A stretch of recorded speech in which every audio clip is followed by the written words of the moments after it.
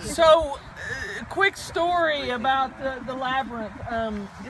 I've wanted one for a long time here at church, and some of it seemed overwhelming to figure out how to do it. And then when we went to Lake Junaluska, me and John and Kenny and Lynn walked the Labyrinth before we did worship planning, just to pray for the church and for God's guidance, and it was in the lawn.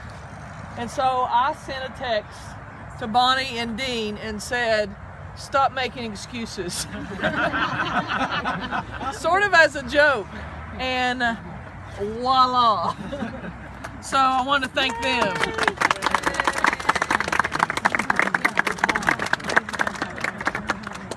So church, today we'll dedicate two important symbols in our continued faith journey with one another. First, we'll dedicate the Labyrinth walk, and then our peace pole. First, about the peace pole. It's a handcrafted monument that displays the message in prayer, may peace prevail on earth, in each 4 or 6 sides, and ours has 4 sides and in different languages. There are tens of thousands of peace poles in 180 countries all over the world dedicated as monuments to peace. And they symbolize to us reminders for us to visualize and pray and work for world peace. I'll share with you something from our peace pole, and I'll read for you, and with permission from Roz Heisey, an email she sent me. Dear Marcia, I wanted to let you know that I've decided I won't be able to come to church next Sunday. As you know, I'm an exceptionally private person, and the thought of losing it in front of so many folks, many who I really don't know, is totally beyond my comfort level. Each Sunday that passes comes closer to the last Sunday that Herm and I were in church together, and then comes the hospital time, the Tambark time, and then the time at home and his passing away, all within 30 days. So I'm doing everything I know to grieve properly and stay healthy. So far, so good. Herm will be thrilled to have the peace pole planted, as long as it can be dug up when Bluegrass moves to a new home. Herm's 75th birthday gift from me. And followed a beautiful history. We planted our first peace pole in Trinidad, Colorado, when Herm was on the city council and I was the sponsor of the Kiwanis Middle School Club. The kids wanted a service project and the city wanted to beautify the local park, so the project was born. Herm and I then planted a pole in Danville at First Christian Church while working with the middle school youth group. The kids raised the money, planted a garden, and studied the possible language choices. It was a great effort. This pole that we donate to the church was at our home in Danville, and was the subject of an article in the local paper and lots of notice by folks driving by our home. It then moved to Steamboat Road in Lexington and shared the curbside grassy area with our herb garden and near the little library.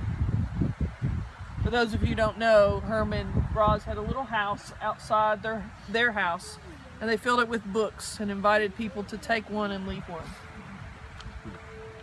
Roz continues, the language choices on this pole are English, needs no explanation, German, Herm's heritage, Hebrew, my heritage, and Vietnamese, a significant time of violence in our lives.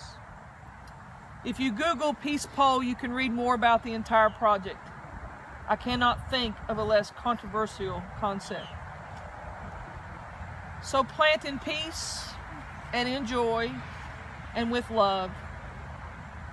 Herm and I will be with you all in spirit. How thankful we are, not only for the peace pole, but for the significance it brings to us. As for the Labyrinth walk, I've shared with you before that upon landing in San Jose, California, some 7 years ago to begin a 10-week student ministry. For many reasons, when I landed in California, I knew that Dorothy was not in Kansas anymore. That time was transformative in my personal faith journey. And the time in San Jose has impacted my ministry more than any experience in my life.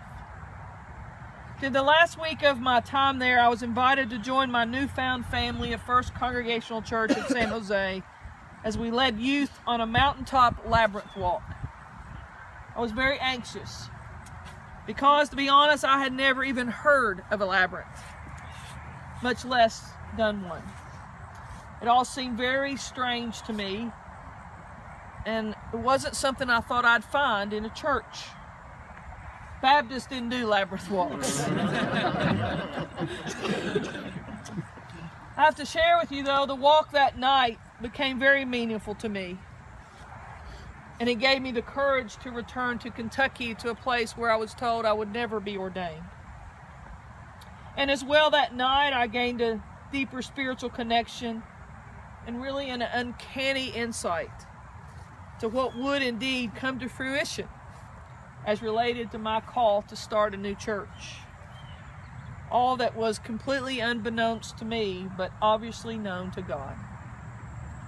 It's my hope then that in the weeks and months ahead, it's my hope that we can journey together.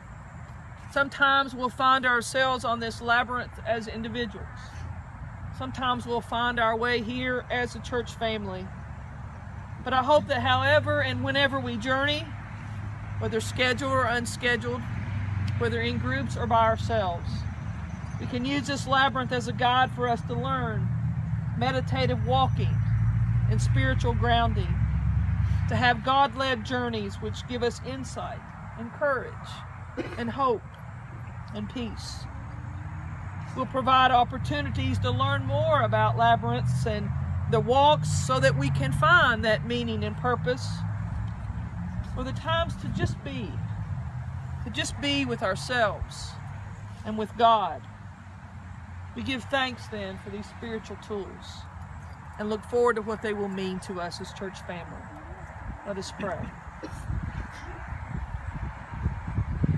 God, we're so thankful to have this community of faith where we each feel that we belong.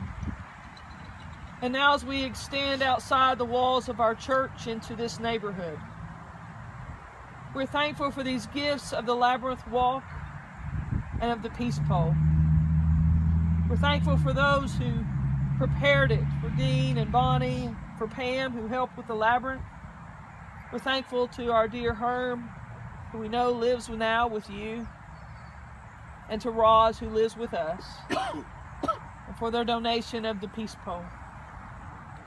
So God, as we come to this place, may we be reminded that we are connected with you and with each other. May we find in this space a place to get ourselves some relief from stress and distraction, from uncertainty and anxiousness.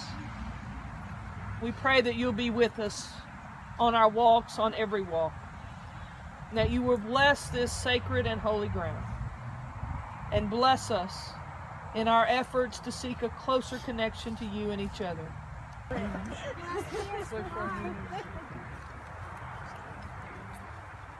So quite the walk, quite the journey, huh? As you can imagine, if you're here, taking that at a very conscious, intentional, slower pace, the thoughts and prayers that you might lift up. To take this moment and live this moment in peace eternally.